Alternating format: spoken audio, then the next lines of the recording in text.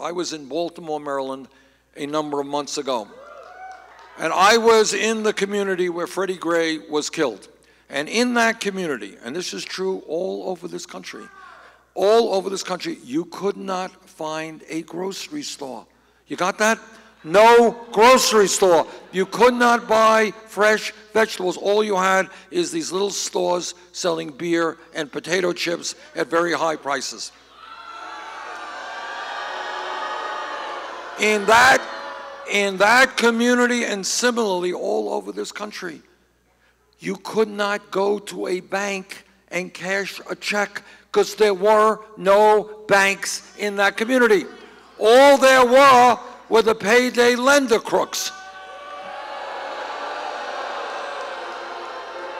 In that community, and again, not just in that community in Baltimore, but all over this country, many of the buildings were boarded up. Unemployment off the charts, schools failing, inadequate access to health care. If we can give tax breaks to billionaires and fight a war we should never have fought, we can rebuild inner city America.